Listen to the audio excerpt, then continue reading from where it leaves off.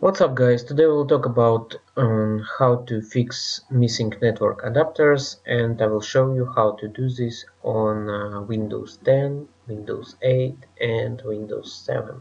So basically I will give you 3 solutions what will work on all Windows versions. As well, I will attach this link to my blog post in the description below, so you can click on it and find all this method here with detailed instructions. So let's start. So first of all, what we need to do is we need to go to click on Start menu, click on Computer, right click here, click on Properties, and here we are on Windows 7. It's Device Manager. So open Device Manager and you will see window like this one. So here we need to click on View and click on Show Hidden Devices. So same as on my blog post, as you can see. So once this is done, you need to click on Actions and click on Scan for hardware changes. If you click on Actions and do not have such options, you can also click here, Scan for hardware changes. So if check to see if problem is resolved, and if it doesn't help you, then move to method number 2. So the second method is usually this method will help to most of you. So what you need to do is you need to update drivers. So in if you click on Device Manager, and you will see like other devices, unknown device, you should click on it, right click and try to update it. If you have software for it, of course. And there are two options how to update: manually and automatically. So if you want to download drivers manually, you should go to one of these websites. It depends on what computer you are using. In my case, I'm using Dell drivers. So I will click on this link.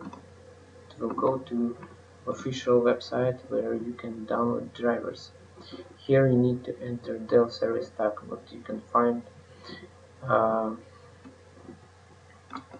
if you are using laptop, you can find this tag under your cover. So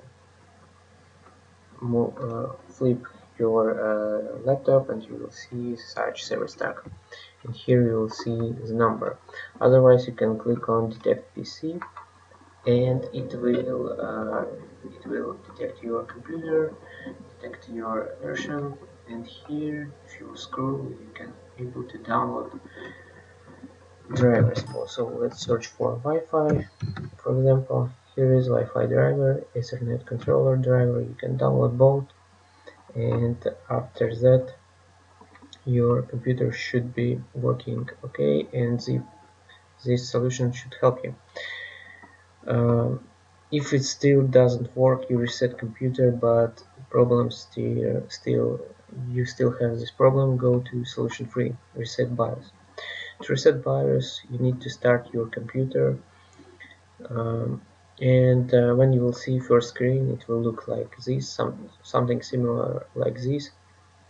And here you will see below message how to enter BIOS setup.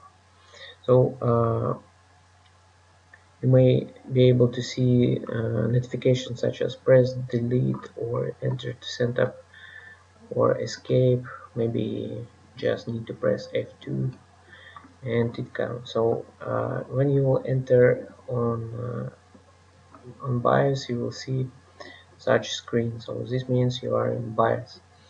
So we need to go to load setup default. So usually this can be found here when you click on exit menu.